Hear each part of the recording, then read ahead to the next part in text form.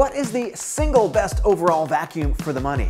This is my overall pick if you can only have one vacuum. But to tell you why I picked the Kenmore, let's set some ground rules. It has to have great performance. It has to work on hardwood and carpet. It has to have a HEPA filter, and it should be fairly easy to use. And it has to be affordable. In fact, I tested the Kenmore Pop and Go against this pretty expensive Dyson V15 on carpet, and I think you'd be kind of surprised at what I found. But don't click off, hear me out. I'm gonna tell you why this Kenmore 600 series represents the best value for your money. Now, Kenmore graciously sent me this vacuum for review, but I've done all my own testing to validate everything I'm saying, and no money has traded hands. Now, if you remember back at the beginning of the video, we set some requirements for what I think is the ideal vacuum. And here's the first one. It has to have great overall performance. So we tested suction at the wand where it had about 18 kilopascals, but that is not the whole picture. At the head it had about 6 kilopascals, and while suction is definitely important for performance, it's the overall combination of how the head, the suction, the motor, and everything works together that make a vacuum good or not so good. In the case of the Kenmore, everything really does work well together. Like pretty much every other corded vacuum that we've tested, the Kenmore 600 series exceeded our capacity to measure it. That means the airflow was over 100 miles an hour. Now, almost every household has a mixture of carpets and hard floors. And if you live in an apartment, you've probably got quite a bit of carpet. Now, good airflow and suction definitely matter, but you also want a vacuum with a powered brush roll.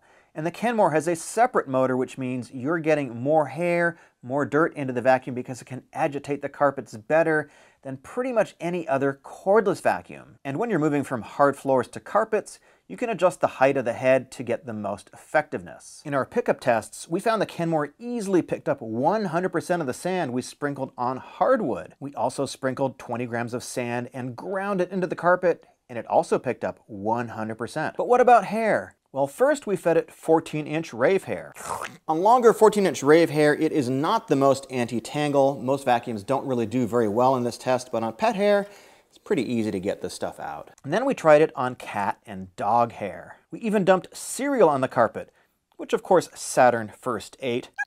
And then we vacuumed. It actually performed better than most vacuums because you can easily adjust the height of the head. However, I need to be totally transparent with you. It failed one test miserably. It was completely ineffective on the cat scare test. Now, if you have pets, I've got two, or you've got allergies, you absolutely want a HEPA filter.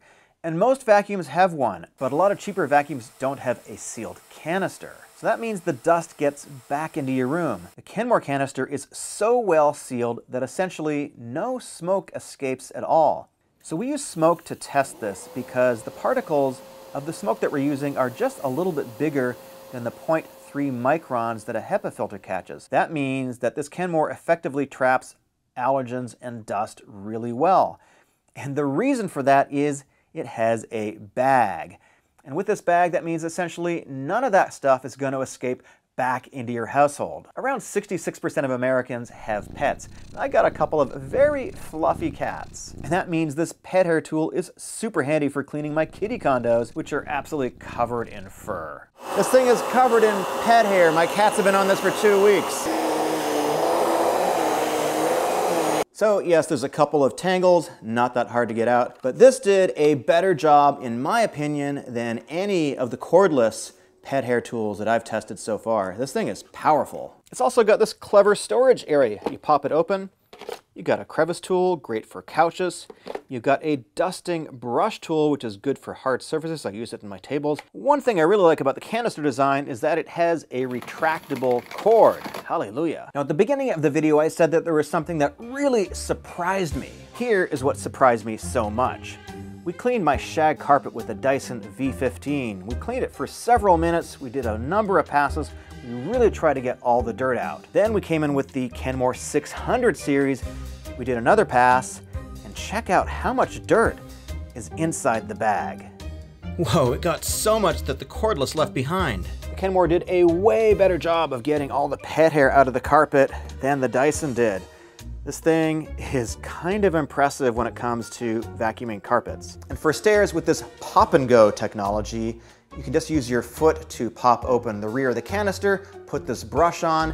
It extend the wand, and then you are vacuuming the stairs. It's actually kind of a cool little feature. If you got a lot of stairs, the canister is actually designed to go up the stairs with you. Kind of clever. If you're lifting up the main body with all the attachments in it, this is about 15 pounds.